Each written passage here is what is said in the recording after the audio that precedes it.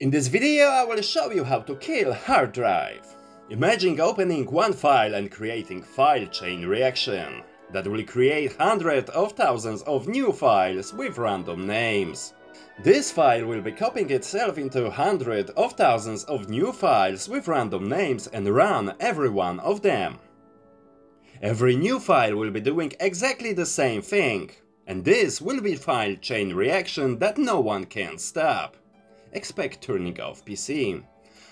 I will also show you how quickly it's eating storage memory. How does it work? Name must be created randomly to avoid replacing existing files. That's why we don't enumerate them. I decide to 10 signs file name. This is most complicated part of this code. For this example, let's create 10 new file names. Of course you can change this number, you will see later. Here is code. Here is new file name. Dots will be replacing by random signs. Exe extension will stay forever, so we don't have to writing it all the time. This var also will be inside data section, so filling it up will be faster than filling up local var on stack.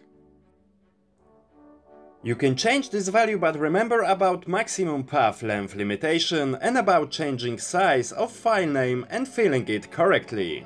Here are examples code of 20, 30 and 40 signs of new file name and as many files.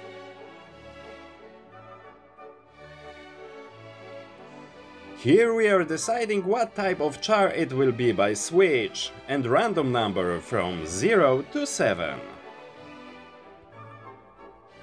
If random number is 0, then our new sign will be digit.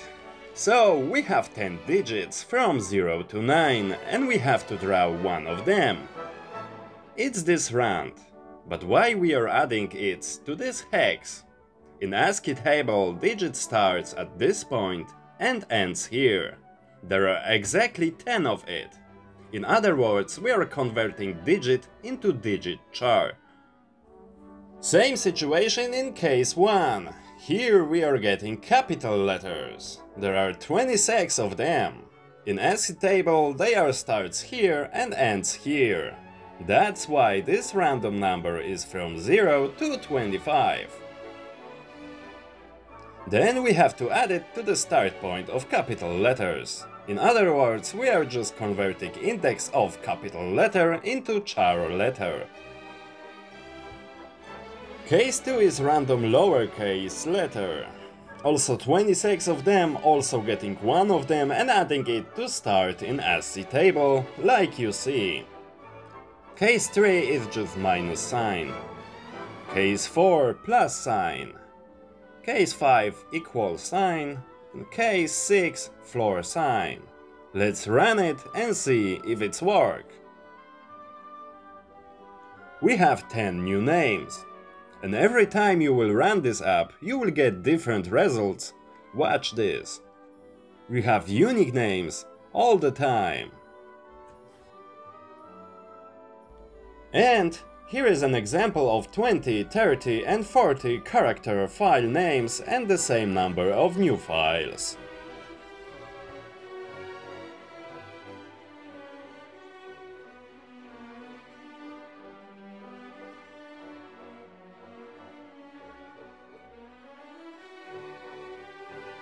If we have new file name, it's time to copy itself into it. To do this we need argv0, which contains path of currently run file.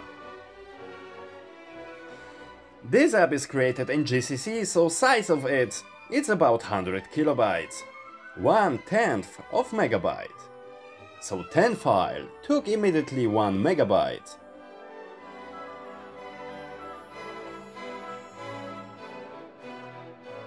20, 2 megabytes, 30, 3 megabytes, and so on.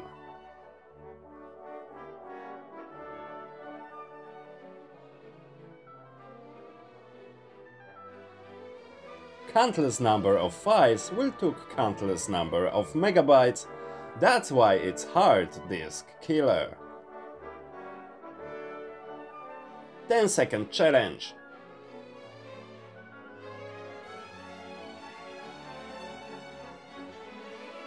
Like you see, after 10 seconds, we have lot of files and lot of memory.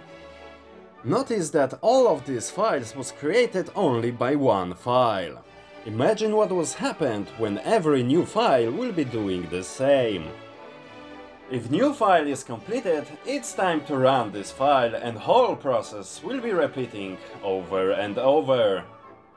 This line will run our new file as a new process, and this process starts creating new files over and over. I won't run this version this time. In some future videos I will show you how it's work and give you some good advices. Of course, full version of this demo you will find on my GitHub, but please don't run this. Of course, it's just demo version. Full version copying itself into all possible directories on every hard drive available. Thanks for watching. Stay safe and always pay attention to file extension.